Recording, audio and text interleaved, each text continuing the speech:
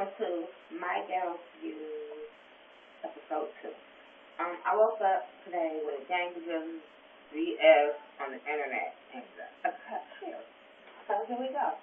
And first we're gonna start off with ghetto crazy ass Katt Williams. I don't know what the hell is Katt Williams' problem, but it seems like every week or every couple of days there's some shit coming out about Katt Williams. Now they say he slapped a Target employee, and it's caught on tape. If you want to see it, you can go to TMZ.com. They have it on tape, and it's just a mess. It's no audio, but apparently the man and him were going back and forth with conversation, and you see the man was no threat to Katt Williams, and Katt Williams just hung up and slapped him. It was like, did he just do that? Like, and he stood there while the boy pulled out his phone to call the police. So, I don't know. He going crazy. They say he jumped in an electric car and drove off after that. And I think that's probably the same day that he had the three-wheel high-speed chase with the police. But he needs some help. I don't know what's going on with him. I don't know if he's hanging with Liberty Lohan and they camp and they are, I don't know. I don't know if all of them trying to get some attention, but they need some help. It's some stuff that's going on with Katt Williams that he definitely needs to be treatment. I don't know if he needs to call out y'all and let him fix his life, but he definitely needs some kind of treatment. Let's just pray that he gets the help he needs.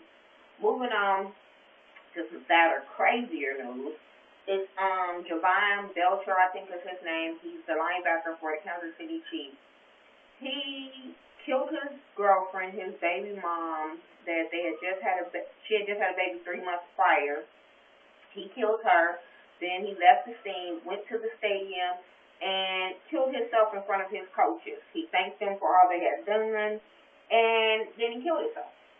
So, I mean, the world is just going crazy. I mean, her family said they didn't see any kind of, like, signs where it was trouble in paradise or whatever, so the world is coming in crazy. Guys, if it's just getting that bad, like, just walk away. I don't know what can get that bad where you just kill somebody. And he shot her multiple times. It wasn't like it was an accident and he just shot her once. They say he shot her multiple times.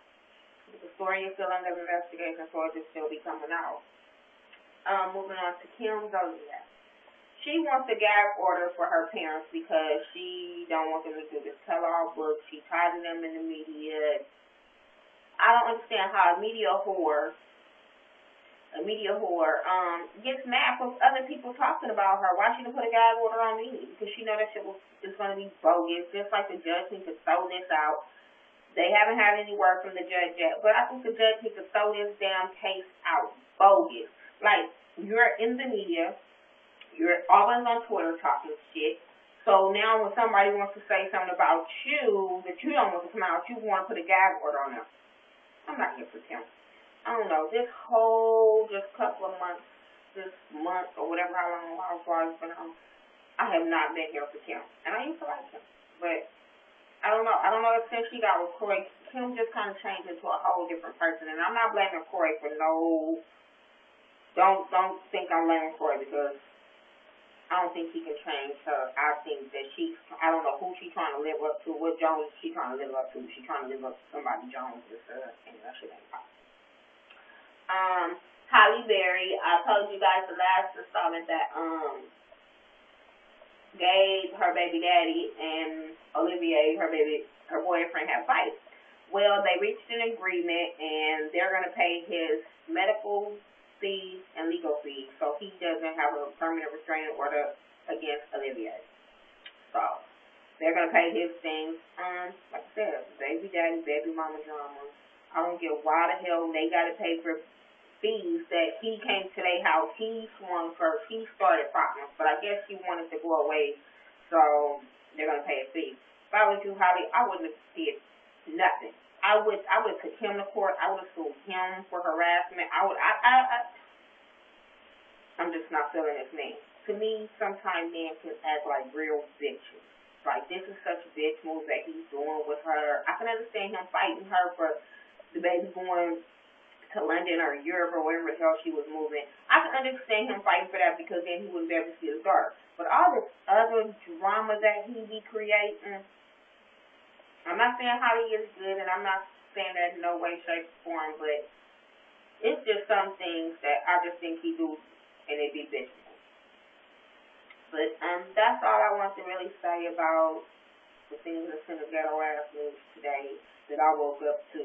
I just hope everybody gets their damn life together. This life is too short for all of this foolishness, all of this killing people for no reason, or even if you had a reason. I don't think it's no reason just to justify to kill anybody.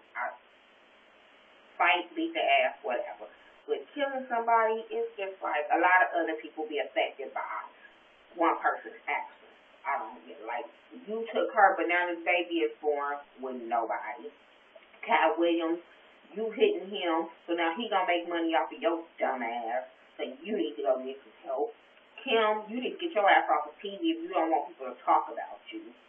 And Holly, you and your baby daddy just need to deal with our situation. Anyway, that's all I have to say for this installment. Make sure you rate, comment, subscribe, share on your Facebook, Twitter, all that. If you want to follow me on Twitter, it's at Thaghettoview.